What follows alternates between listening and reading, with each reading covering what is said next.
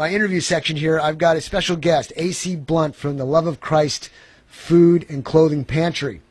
And let me tell you a little bit about this.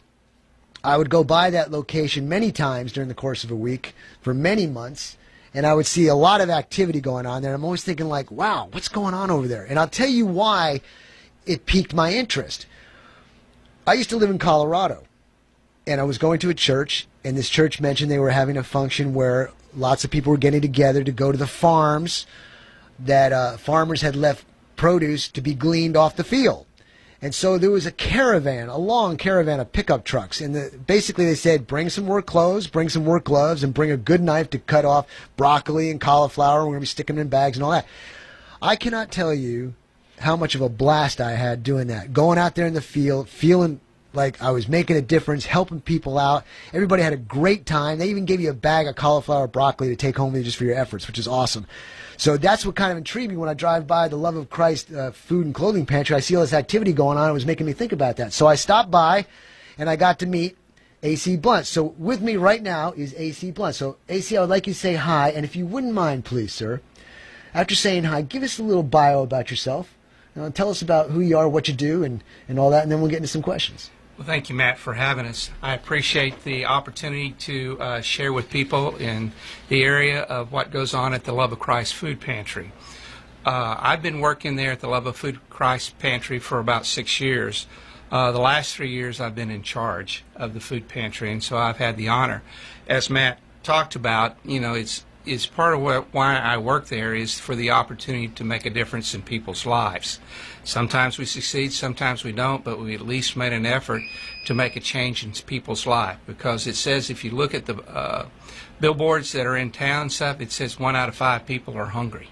And so we have a chance to feed somebody and make a difference in people's lives. I want to make a comment about what you just said. Ladies and gentlemen, you know me. You know what I say. There's 3 types of people. There's the informed, the ignorant, and the idiots. I don't deal with the idiots. The ignorant, there's hope. You can teach them. But it's the informed people.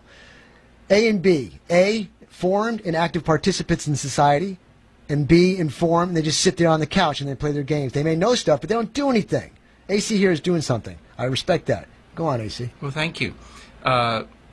We work quite hard at that place to make it a place where that when we have people come, that we would be honored to have them. So like offering somebody to come into your house, that's the same way we treat that place over there, that we would have somebody that we wouldn't mind them coming in. Mm-hmm.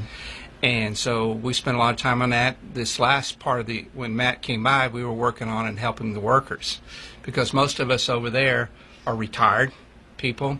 The younger folks can't do it because their walk of life right now is to earn a living for their family. And people that, most of them, almost 99% of them over there are retired folks. And so this is our walk in life for a chance. So not only are you giving out food and clothing, you're fixing refrigerators. Isn't that what you're doing? Well, we were fixing refrigerator. We unfortunately had a refrigerator that was put in there in 1992. It was in storage, is what I'm told, and it went out. It used a Freon that was no longer used that we could get, and so we had retrofitted it last couple years ago and tried to put new Freon in it. After 4 tries, it finally got the right Freon in it. Now, you see that people, active participants out there who are hearing this and who have expertise in these types of things can go to Love of Christ and offer your services. Just a great example of what you can do to help the system. Go ahead. And so what we ended up doing, we asked the guy who was helping us, we've got a guy at one of the churches, that's what he does for a living. So on his off time, when he's not working, he comes over there and helps us out. And so we got to the point where it said it would cost over $4,000 to replace just the the compressor and the condenser. With the unit being that old, we worked in with some people and got another unit that's being made workable here in the next few days. Well, that's great. I'm glad you were able to at least coordinate. But just everybody out there, if you know something and got nothing to do, if you've got time on your hand and skills, you might want to contact AC here. We'll give contact information out a little bit later. Okay, now AC, what I normally do, you interject anytime you want, okay? But what I normally do, standard procedure with me, is my guest, we get questions to make sure that you know what I'm thinking. Mm-hmm. There's no tricks here, and we'll want to get you to have time to come up with the full answer, and that's what we're going to do here today. So I've got a list of questions. Some of them may be a little bit repetitive or intertwined with another question, but we'll work it out. Cool. So let me ask you this. When I I think you mentioned already part of this, and you might want to go into more detail. When I pass by and see you distributing food and clothing, it always seems so well organized. Who and how do you get organized? How do you organize that much food and clothing to go out to so many people? What's the trick?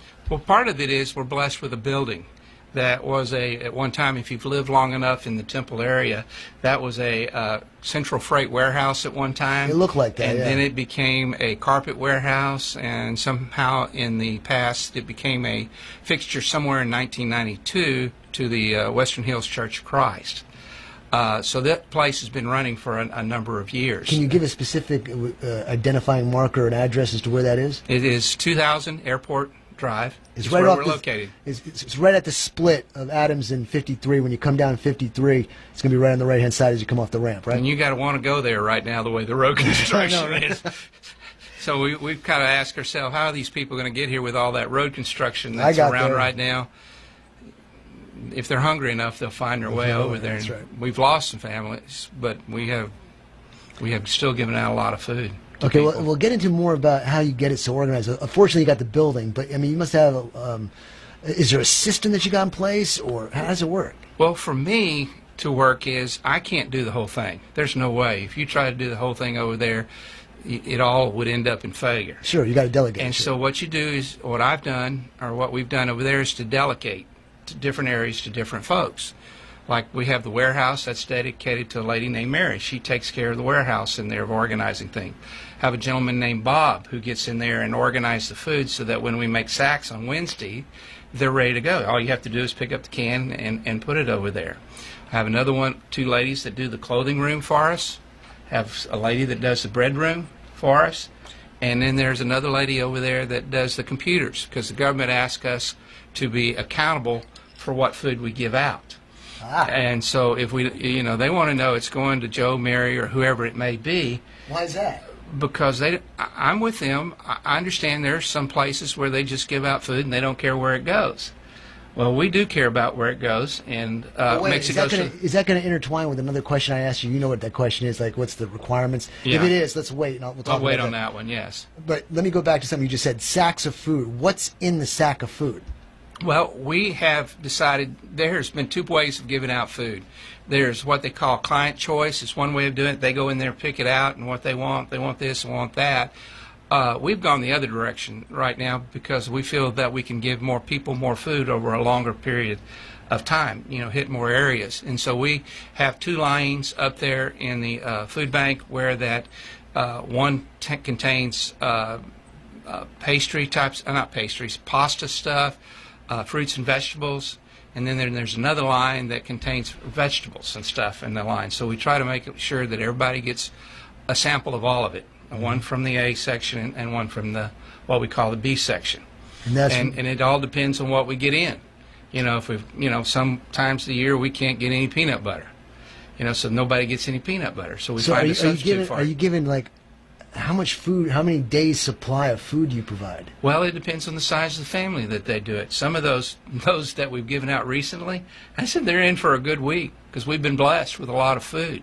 They've got that buggy that we've been supplying them with the past several weeks is full. It's full of stuff, and the trend right now of why we're getting another refrigerator out there is the trend is most of it is fixing to go to fresh food. There was, and it's a hypothetical thing, the gentleman that we work with said that, there was 10 canners at one time, and that's not right, but the dimensions is there's about 4 now. So most of the food is going to start coming out is fresh. And so if we can put it in the refrigerators, then we can store it over a period of time. Sometimes like the other day, somebody wanted to give us 14 pallets of spinach. Well, I didn't have the other one up, and the other one was full, so I had to turn it down. Because they got the key word when truckers give food out, FREE, free. Is we got it, we can take it, we can give it to Fix. So wow. And again, how do you get a situation like that where you have 14 pounds of free spinach? Well, part of it comes is that we are starting to network. You know how a tree grows with its roots and stuff? Right. We're starting to find out people that we have demonstrated to them that we do give food out to people. It just doesn't go to, like the government, it doesn't go to my house. It doesn't go to the people's house that are there. Oh, so that's the reasoning for that. Okay, that makes sense. Okay. That doing it. Like this year, I said, you got to do an audit of my place? I said, why? He says, well, you got over 400,000 pounds of food from the Capital Area Food Bank last year. And I said, where's the breakdown? 270,000. Of course, I got more food than that from the area, but so they've got to do an audit of us. So, I mean, just to make sure, and I have no problem with it. Come on, see what I've got. But, as I tell the clients when I get to meet them and greet them from time to time. I'm just trying to figure out, how would you audit beets and carrots and spinach? Well, they look for the weight and see where it's going. And I don't want anything ever to make the trash can. All this is doing is showing we're legit, we're doing a good job, you just want to check it out. No problems, no worries. Okay, right. Let's advance to question number 2, which you were about to touch on. Who is eligible to receive this food and clothing? How do you determine this? The government says that we have to have an ID of a person, a picture ID that says this is who you are, and I have to have proof of a residence where you live, like a utility bill, insurance bill, or the way you pay your mortgage. Now I got a problem with that. Here you got a person who's starving on the street, would love to have some food, but he doesn't have an address, or she doesn't have an address. How do you get around that? Or don't I go in the back and make them a sack and stuff and give it to them. Okay, well, we have what we call the homeless package, or people that don't have a residence. So we don't turn people down. All right, but I've got a package that I give to them just so they can have some food for a while and get them by. That's very nice. Is there anything else on that eligibility section as to what they need? Driver's license, ID, residence, anything else? No, that's it. We have the option of how we want to give out the food, and how often we give it. And our objective is to try to give everybody some food. We could centrally locate on a certain group of people who to give it to, but we've decided that you can come once a month, and most of the food banks in the area are that way. And you decide when you want to come, and we'll give you the food. And what we have at that time is what we can give you. Can't guarantee you what's going to be there. Yeah, that's right. Like last week, somebody, after it was over with, the trucker came by and said, you want some eggs? I said, sure. So the people last week got some eggs, which weren't on the list to order. Well, that's good. Eggs are great. You can do lots with the eggs. They are great. Now, I know you told me truckers are coming by, but in general, explain where and how you get the food and the clothing to give away. I know that the food banks... central location they spread it out. Why don't you be a little bit more detailed on that? Well, in Austin, there is what they call the Capital Area Food Bank, and they distribute to approximately 300 partners, or partners over 1,900 square miles. They go all the way to Waco and all the way down to San Marcos, and then go east and west. So there's, like I said, there's 321 counties that they serve in. And there's about 5 in this, in what we call Bell County, that give out food to different folks. And so that's where we get it. We have been recently blessed that, we've worked with HEB, and that we're getting some food from them. I used to work there. You know how much food is wasted over there because certain rules and regulations on how... But that's part of what we're trying to work through. Is like the food bank comes down. They're coming down later this week. Not this week, but this month, and they're going to check and see how we're getting the food from HEB. Are you checking the temperature when it comes out? Are you covering it with a blanket? When you get there, are you weighing it? And then when you put it in the freezer, is it what is the temperature there? So they have created, in this case, which is good accountability to how we get our food. And so if, like to HEB and to other folks... Well, sure, you got to be careful because you don't want food to go bad. No, we don't want people to go bad or any of that stuff. But we're being accountable. In other words, it's going here. We're taking care of it. It stays in the freezer until it's time to ready to give out. Now, ladies and gentlemen, you may ask, well, how is this pertinent to Matt's Aaron's High Cap Adventure Radio program? It has a lot to do with it because when I see this and I see how important, vitally important it is to be prepared, if something, God forbid, happens, do you want to be unfortunate where you have to go walk up into a line and ask, do you have any eggs today? Or why not get yourself prepared? So this puts it in your face that people are out there, and I know you know this already. You're listening to me, you probably got it down pat anyway. But it just puts it in your face. It puts it in my face that there's a lot of people out there in need. I drive around a lot, and I see a lot of people in need, and it makes me say, I don't want my family to be in that position. I'm going to do what it takes to get prepared. So this is kind of a wake-up call here. Okay. AC, how about this? You talked about how often you distribute it, right? Uh-huh. besides just giving away everything, is there any services that you provide to help people to get back on your feet? And what I mean by that is the old expression says, I teach somebody to fish as compared to just giving them fish to eat. Is there any services that you provide other than just giving out food and clothing? Last year we did a cooking class. We partnered with the Capital Area Food Bank.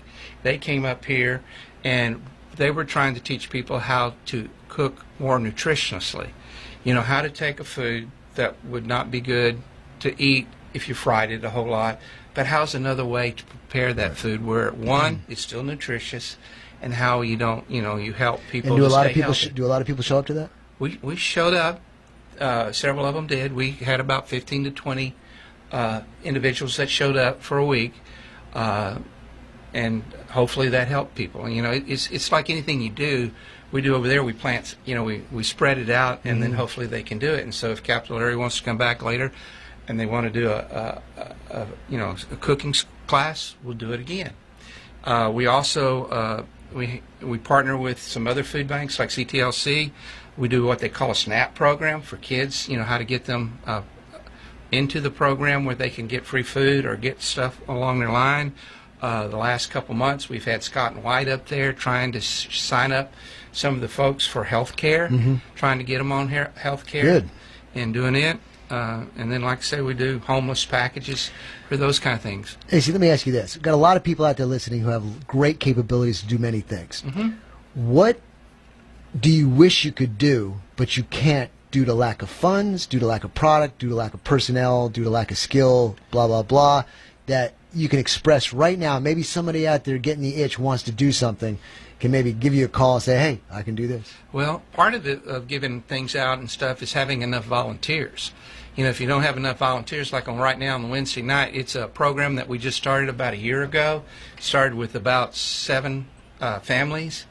We were averaging 40 to 50 families on Wednesday night that we used to not have. You talked about what have we done to help improve the program. That is one thing. And the reason for it on Wednesday night is we want to hit people that work during the day. There are people, hard-working people that are out there working, but they need a little help. That's what Wednesday nights are for. There are people who can't get rides to the, during the day, and people are off work. They can bring people to the food bank, and so it's a chance to hit another section of folks that could use some food. So what you're saying is top of the list is more personnel to help. That would help. Then we can always use money. We, with people donated, we have done some. We can buy food. Like you talk about buying a can of corn. Well, you buy a can of corn. Let's just say hypothetical, about $1 at a grocery store. You buy 4 cans there. That's $4. At the food bank, I can buy 24 cans for that $4. Wow. I mean, it's money it's things that are donated to the food bank. They just charge us to bring it up here. So, you can donate stuff, and it's very appreciated because we at the church do the same thing. So people can come to you directly and do donations. Yes. People can come to you directly and give you financial support. They can come to you directly and give their physical support. Okay. I'll tell you what, right now, so we don't waste up the time because the clock's ticking, tell everybody how they can get in contact with you or your organization and how, website, whatever you've got, so that people out there listening can contact you. Well, one of the ways we're located on Facebook, and it is at facebook.com/Love of Christ Food Pantry. Now, everybody, this is going to be on video, too, this interview, and he's showing a shirt right now. So, AC, make sure it's seen in the camera there. You can cover my face, Paul. It's okay. Okay, so say it again, AC. What's that? We have a Facebook page that I communicate with people. So one of them, I just show what people are doing there, and this is a way I try to let them know. Why don't you say it verbally, though, in case people don't see the video? Tell them how they can get there. Love of Christ? It's facebook.com/Love of Christ Pantry. One more time. It's facebook.com/Love of Christ Pantry. Okay, that's a way to contact AC. Talk to him. If you've got anything that you can do to support them or help them, and remember, this is a great way to see it for yourself to make you say, I don't want to be in that position. And since you are blessed and able to be out of that position, let's turn it around and maybe help some other people out. Okay, we got a couple minutes here, AC. Let me ask you a couple other things. Sure. What church are you affiliated with? I'm with the Western Hills Church of Christ. Okay, that's the one right around the corner there, That's right? around the corner, Okay. yes, sir. I've already asked that. Do you work with other pantries? You talked about that. Man, I think we've gone over a lot of stuff here. Can anybody just walk up? You said anybody can just walk up, right? Yeah, And get food? Right. And as long as they have the items we mentioned with them, we can give them food. Now, the food bank at one time, we had what we call USDA products. They had if they made a certain amount of money, they couldn't have them. And so now the USDA's come back and says it doesn't matter what they make. Of course, we fudged a little bit, and we didn't care what. You're on radio there. Yeah, I know, we did. We fudged. But, I talked to the guy down at the Capital Area Food Bank, and he said there was 99.9% come under the radar. They meet their requirements. So there's a 0.01% of people. So that's too much. That's too close to call. Okay, in the last 60 seconds. Yes, sir. Tell me again when the Love of Christ Pantry is open, days and times, and then if there's any other last things you want to say to close it up. Sure. We are open on Wednesday from 6 to about 7:15. We give out food there on Wednesday night, and we're almost every Wednesday night except for a couple exceptions during the holidays. We're open on Thursday from 9 to 12, and we give out food. If you want to come help, 7 o'clock on Wednesday morning, an 18-wheeler rolls up to our loading dock, and every food pantry in the area gets their food along with us. And so you want to unload some stuff, woohoo! Or you want to make sacks for us? And again, depends on how many sacks that we gave out the week before of how much we got to make. But to end with it, if you don't mind, it is a great labor of love. Yes. To get to do this, and you get called for times to do it, and sometimes we answer and sometimes we don't. I was called up in Colorado. I was driven to go do that, and I'm so glad I did. And it's just it's a neat feeling that you do it, and you create such partnerships with the people who you deal with. They come they come on a regular thing. You get to know their family, and they get to know you because you have a regular conversation with them, and so there is a relationship bonding. Good rapport, yeah. And the people who work there, half of them get food there. But I asked a lady one day, which it kind of broke my heart a little bit. I said, "Why are you giving this clothing?" And I just, same strange thing, decided to ask her. She says, "You helped me when I was in need, so I want to give back to you." There you go. It goes around. What you give comes back tenfold, Amen. All right, AC, it's been a pleasure